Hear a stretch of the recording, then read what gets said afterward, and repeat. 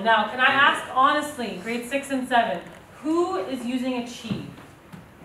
Be honest. If you're not, we don't know, or yes. Okay. Okay, that's okay. That's fine. What do you guys think, Radwan? Yes? No? Yes? Okay, it's totally fine. I know I've talked to quite a few middle school 6 and 7s and they're struggling with Achieve. So I'll take you through, but it's really easy. And it's set up really cool, because you guys are cool kids, for you guys to navigate. And it looks very friendly and very poorly adapted for like middle school. And so this is the reading tool, pretty much. When you log on here, it has tons of cool articles. So if they, never allow them on social media. If they want to scroll, see what's hip, what's hot, what's cool, right here. There's tons of cool articles, things that are going on in the world. It's a lot of nonfiction, a lot of different events, not political, but different world events. And it's telling them what's going on. They can read articles about it. They can answer questions about it. It's a great, great tool. So they can go in, pick what they want. There's news, so there's different news that's going on. A Hawaiian hero, different things going on. And then there's lessons. So how it would work is they would, one, it's going to be assigned. So starting in term 2, Mr. Hamza will do assignments for reading. But what we do is when we talk to the Achieve 3000 people, they need to do at least 2 lessons a week in order to improve their lexile. 2 lessons a week. That means every lesson has 5 steps. If they do 2 5-step lessons a week, they're going to progress in their reading lexile. That's your goal. Let's say I'm interested in the good, the bad, and the ugly. I can do a 5-step lesson. And so what it does is it breaks it down for them, similar to the other platforms where it's an introduction, content, quiz. So I want everyone, all my 6 and 7s, I want you to log on to Achieve, and I want you to pick. Pick an article that interests you. What are you interested in?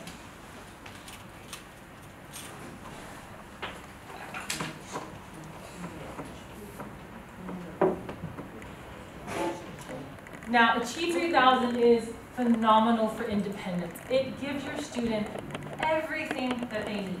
Now, grade 5 students, I appreciate you guys for staying. There are some grade 5 students that I will talk to privately that their reading level is so high that they're no longer, RAS is too easy for them.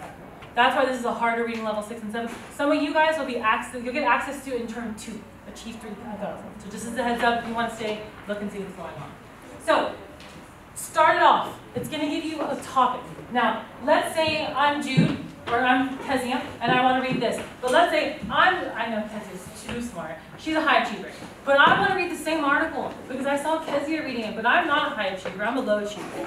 So when I log on, I have access to the same articles, but it's at their level. So they get to read the same articles with each other, but it's just at their specific reading level.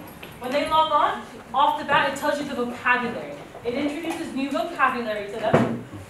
When you come down here, this is the 5-step process. They have, before the reading poll, it helps engage them in what's going on, ask them a few questions. It gives you the article. Like I said, when I log on and when Kezia log on, it may be the same article, but it's going to be differentiated based on their specific level. They read it, then they can go to the activity. In the activity, it has multiple choice questions that they can answer, and it gives them the score. There's also an after reading poll. Now, there's quite a few things here that they can do. They don't have to do it all. What I encourage is the article, the activity, and the thought question. After reading poll and thought question. The thought question, it's not just A, B, C, D. It's a critical thinking question, and it's saying, did your student understand what they were reading? There's also cross-curricular links. Let's say you want them to focus a little bit more on the article. They can go into math. And as you see, it goes on. So when your daughter or son says they're bored, are they allowed to be bored? There's so much for them to do. So they can log on and they have tons of stuff. Achieve 3000, like I said, you log on, you do 2 reading lessons a week with the 5-step progress. They're going to make progress in their lexile. So all my students who are logged on, did you find an article you liked? Did you click on it? Did everyone click on it? 6, 7? Round 1, did you find an article you liked? Did everyone see the vocabulary pop up for the article? Okay. Can you find the before reading poll for the article? It's asking you, do you agree with this? There's an overall thought for the article. Do you agree with that? Because you may not, and it's healthy to have different opinions. So you do your poll. Can you answer your poll question?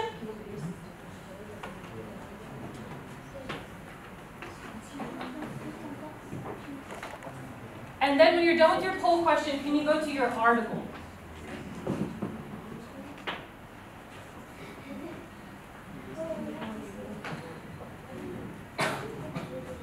Six and sevens, are we all on the same page? If you are, can you give me a thumbs up? If you need more time, can you go sideways for me? I'll give you a couple more seconds, okay? If you're already done with that, you can go on. I want you to explore these tabs. When you finish the activity, article, can you go to the activity and answer those questions? Are you having trouble with any of the questions? This is something that they can do at home independently. When you get to the side and you scroll up, they can highlight. Someone said something about taking notes. Where do they take notes? They can highlight, they can write, they can record themselves, they can make comments. So if, let's say they did it, you come home, you say, hey, how was the article? They can go back and they can reference their notes. And they can say, I actually was really confused on this word or this. And remember, if you have any questions from home, you can take them to your teacher the next day. Great. Last thing is at the top, your teacher can message you, so you might have messages coming through here. Up here, it tells you your points. Every time you do something, you rack up points similar to RAS. And then activities. Remember, we said we want 2 activities a week. It's going to tell you how far you are in achievement. Now, we appreciate you guys for waiting. It's a lot of information. We've got a lot of amazing e-learning tools. A lot of information. Does anyone have any questions? I think we've gone over quite a bit. Okay. Well, we just want to thank you so much. So much.